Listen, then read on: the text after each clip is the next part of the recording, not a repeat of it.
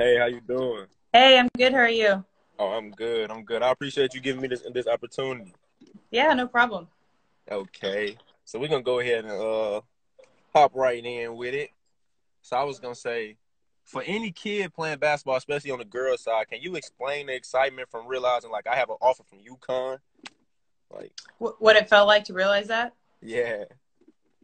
It felt really good. I mean, UConn's a school that obviously, growing up, they're so dominant. So you know the players there, you know the coaches. So like to have that kind of validation, I guess it was like an amazing feeling. Okay, okay. And like we know like the WNBA is like starting to hit new peaks. Where do you see the direction of WNBA going globally? I think we're headed in a really good direction. We just signed a new players agreement, so we got a bunch of stuff, bumped up from what it was before, like accommodations, flights, money, things like that. So, like I said, I think we're going in the right direction, but there's still a lot of stuff that we want to get accomplished. Okay, okay. Who was the toughest player you had to guard in the WNBA? Ooh, people are hard for different reasons. So I switched positions to the three. So guarding people who are going through ball screens and like flare screens and all these things, which I didn't have to do at the four, that's really hard. But then if I had to play the post, guarding like Brittany Griner or Elizabeth Cambage at 6'9" is also hard. So I don't know. Everyone's pretty tough. They're there for a reason. Okay, okay. So this is kind of a two-part question. I always ask players this. Usually in St. Louis, I ask them like in St. Louis.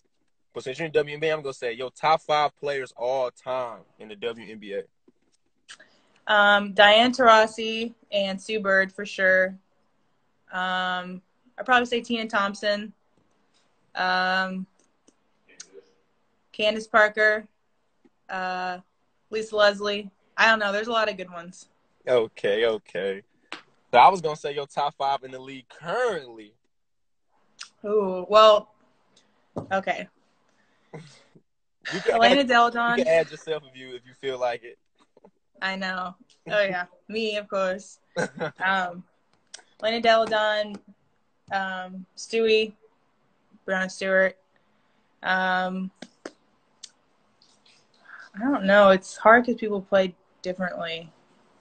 Um, I mean, I think I'm one of the best players in the league. I'd say Tasha Howard's pretty good. Okay. Um, I'm trying to think like when I played against people who was the hardest to guard, not just like generally who's the best. Yeah. Um, Emma Mieseman was really hard to guard. She got MVP of the finals. Okay, okay. So we all know it's a team sport, and everybody says they want to win the championship. But what personal goals have you set for yourself, like personally, by the end of your career? Yeah.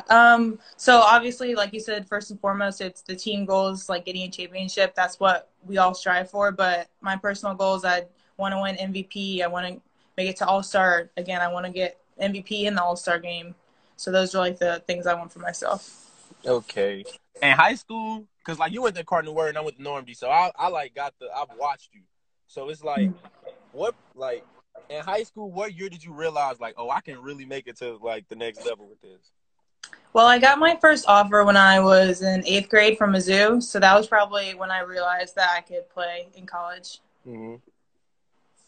Okay. When you first got drafted, who was like the biggest mentor to reach out to you? Mm, um, I don't know. A lot. I mean, my family was all with me, and they're my biggest supporters. But I got so much love. Like I really felt like the city supported me, and like all friends I haven't heard from for in a long time supported me. So there was like a lot of love from different directions that kind of reached out to congratulate me when I got drafted. Okay. And every time I interview somebody, I ask them like, this is like my catchphrase or something. So I was gonna say, what's your message to your biggest haters? I would just say keep watching. I mean, what is there to hate? Why you hate good players? Because you want to be like them. So if you hate me, that's a good thing. Okay. When you first hit the WNBA scene, what was the game where you went home and was like, okay, like people know my name now, like people know who I am. Probably my first game. I came out really strong in my first game. I had 27 points. And it felt really good because I struggled in our first two preseason games. And so it was like our first game of the regular season. It was a home game, and I went out and kind of balled. So that was probably one. Okay. Like, and you're engaged to a trainer. Mm-hmm.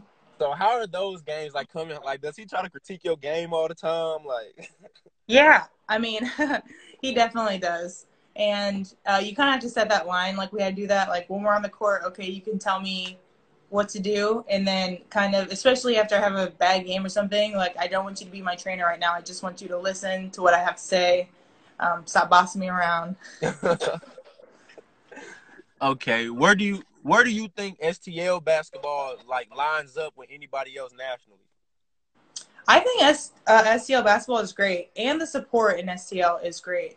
Um, I mean, all our games were when I was in high school were like sold out or packed. Just like all the forums they have everywhere, the support they have just for sports in general in St. Louis, because it feels like a small town. Because even though St. Louis is a big city, it's not that big compared to other cities. You know, Right. so I think the camaraderie within St. Louis is really strong. Okay.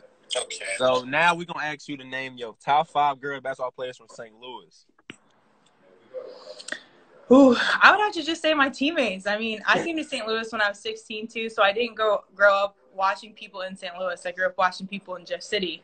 Mm-hmm. So, kind of the first people that I saw were my teammates. So those are the girls I have the most love for. Mm-hmm. Okay. Because I know that Cardinal Word team when you was in high school was different. With you, Sonya, y'all was pretty elite. Yeah, yeah. Incarnate had a great record. I mean, they still do. They had a great record before I got there. We kept it going when I was there, and they've kept it going since then. I think who knows how many state championships they have now. I don't even remember. Yeah.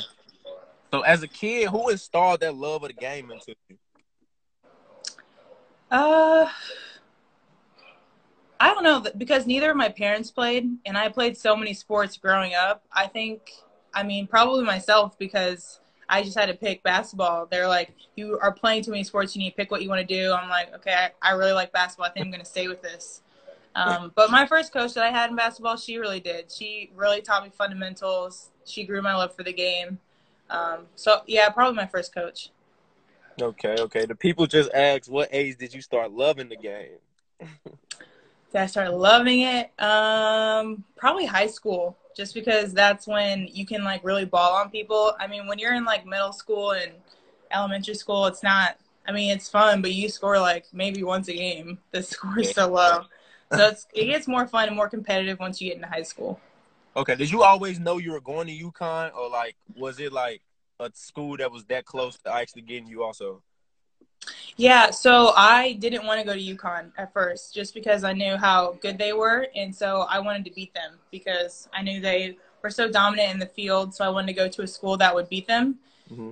And then I went to my visit there. And once I like met the coaches and the players and they were talking to me about, you know, just their culture and their history, at that point I knew I wanted to play professionally. So I knew if I wanted to be prepared to get to the WNBA, then UConn was the best place to prepare me to do that. Okay. Which part of the game gets you like the most feeling? Like some people like scoring, some people like passing, some people like deep. Um, I mean, getting like chippy with people always gets you going. Taking a charge, like if your teammate takes a charge, that always swings the momentum. A big block, stuff like that. Not even, I mean, obviously scoring is fun, but like stuff like that is what really changes the momentum of a game. Okay. I was gonna say the last thing I have for you is my cousin's on here. My cousin Jordan's on here. Hi, Jordan. How are you? Just want to say, Oh, hope she you're in the doing she in the good. comments. She Keep watching. balling. She's watching. Oh, well, just Yeah, keep balling. I heard good things about you, so thanks for being a fan. I appreciate your support.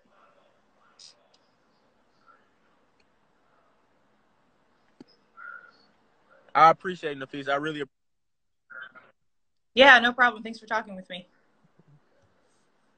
no problem. You have a good day.